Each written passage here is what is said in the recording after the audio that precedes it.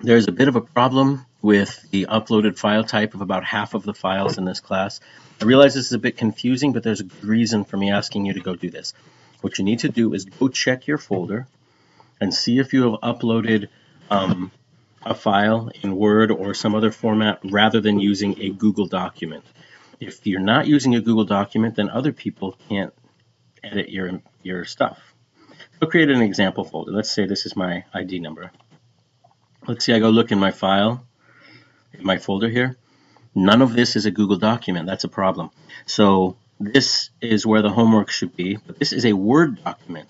If I double click on this, leaving aside the fact that the wrong stuff is in there, I can't edit this. I can't make comments on it. It doesn't work at all.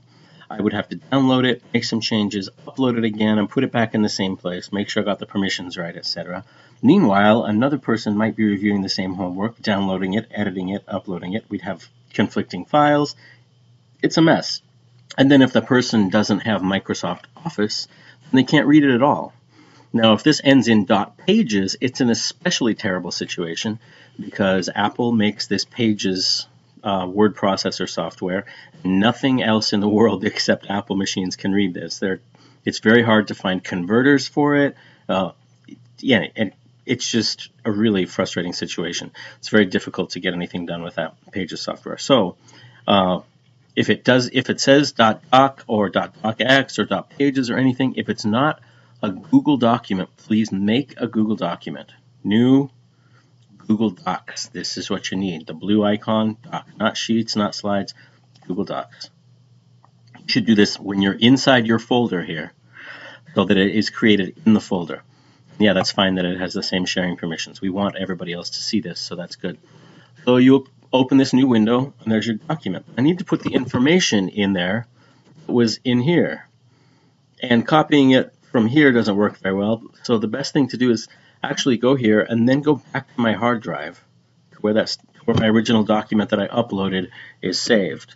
So here's my hard drive. Here's my original document on my hard drive. So when I double click this on my hard drive, Microsoft Word pops up and shows me this. Now I'm just going to click here and do Control A, which is select all, select everything. I'm going to copy this. Go back here to my Google document that I created, click in it, paste. I could just do Control V, easier. Wait a few seconds, see what happens. Now probably the graphs didn't paste. I don't know why.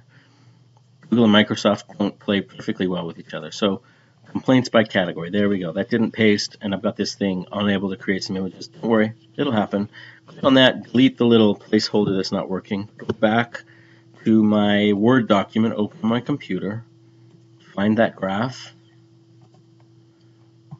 Here's the graph, click it, copy it, just try again, but just with the graph this time. Paste it in there.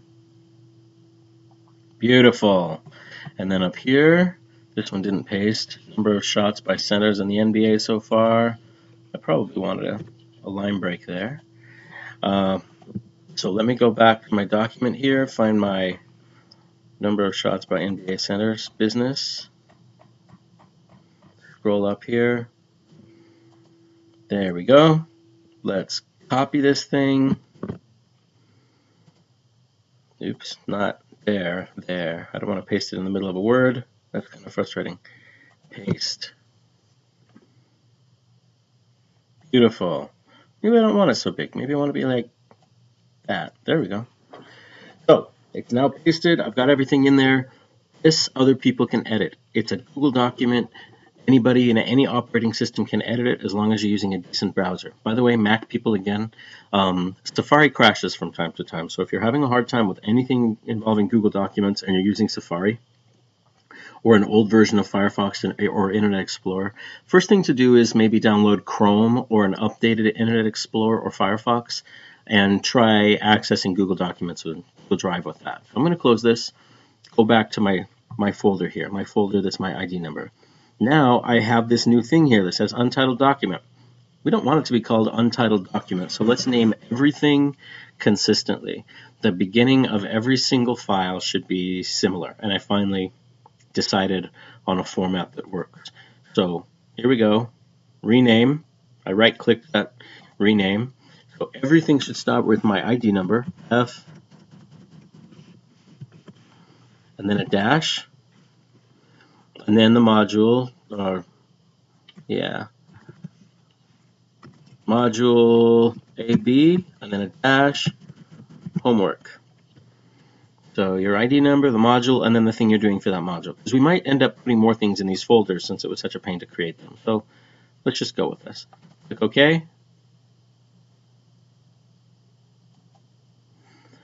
So just be consistent here. And now all the rest of this stuff. First of all, I'm getting rid of this. I'm just going to delete this sucker. That's just going to confuse people. They'll try and review it. They won't be able to. So let's name everything else consistently. So F, module AB, homework. Now I'm going to copy that so I don't have to type that so many times. And then then you can add some descriptive thing after that. So I'm going to say, what was this word? Categorical data. You can have a long name. That's okay. Google is smart. Let's name this one. I'm just going to paste that whole thing I copied from the last time. Numerical data. So this is my SPSS data file that I've uploaded. And then I'm going to rename this one. There we go.